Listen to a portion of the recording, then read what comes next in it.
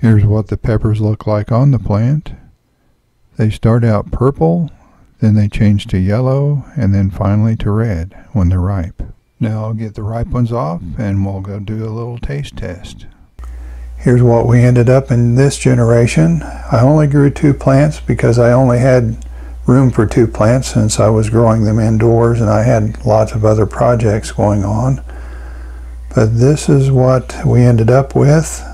That's the 2 largest one. You can see they vary in size a little bit.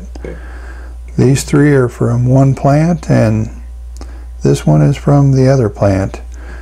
I lost quite a bit of heat in the last generation and I'm hoping we can get some of that back with these. We won't know till I taste one.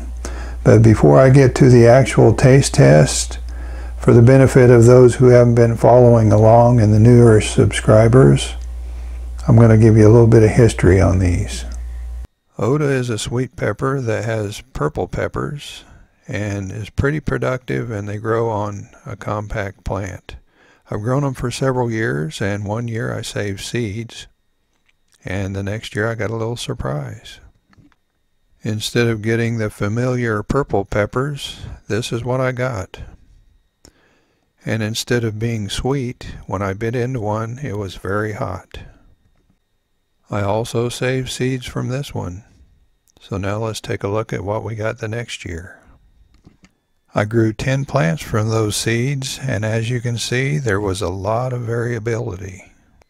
Not only did they vary in color, but they varied in the amount of heat they had when I tasted them.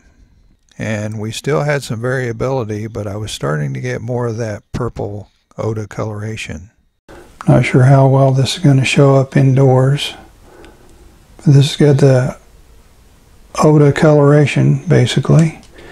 And I would like to have a pepper that's got some heat, but not much hotter than a jalapeno. So here's some of those F3s that I harvested from the grow bag. They make for a pretty picture. And here are some of the same peppers in the grow bag after they've had time to ripen.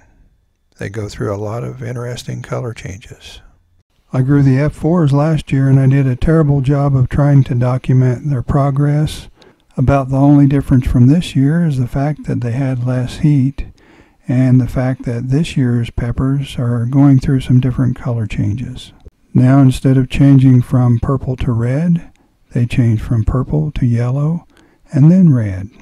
Alright, now that you know where we started and how we ended up here, let's cut into a couple of these and I'll take a taste test and we'll see if we got any of that heat back that I lost. The walls are pretty thick. I like that.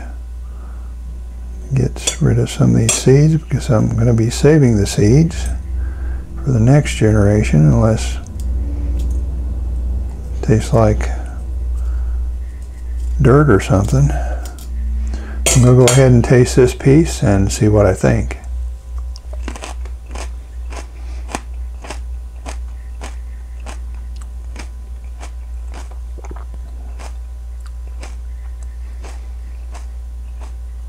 Okay. Yeah, we got some heat back. The flavor's pretty good. It's slightly sweet, but not overly sweet. And it's got the type of heat that builds.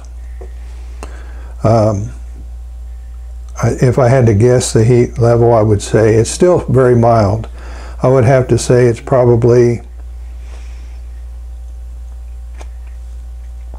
about 1 to 2,000 on the Scoville scale. That's just a guess though, but it's very mild. And if I had my choice, I would kind of leave it just like it is now as far as heat level. I like that milder heat. You can get a little bit of the flavor of the pepper without being overwhelmed by heat. But overall, I'd say I'm happy with the way the taste of this turned out in this generation. Now I'm going to give my taste buds a short break and we'll come back and taste this one. Alright, let's taste this pepper from the other plant. And I'm using a clean knife because I don't want to accidentally transfer some oil from the pepper we just tasted. Just going to cut off a little piece here. Kind of juicy. It's not quite as thick, but it's not quite as large as the other one either. Try this and see what I think.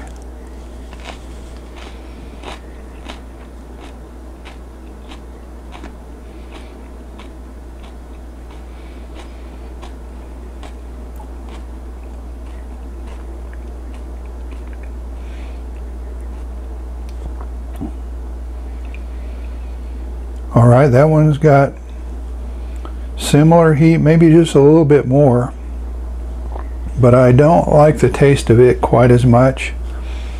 It has more of a, I would describe it as a earthy taste. It's just not as pleasant as the first one. So just going by the taste test, I'm going to carry the seeds from this one forward to the next generation, and this one will be culled. I'm really excited about the possibilities for this. If we could get maybe a little bit more heat and a little better flavor, I'm not sure how it's going to work out, but it's an interesting pepper, I think.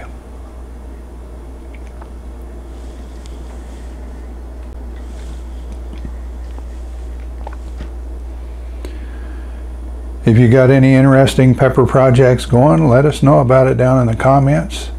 And if you're just now finding this channel and you haven't subscribed yet, please subscribe. Thanks for watching. We'll see you next time.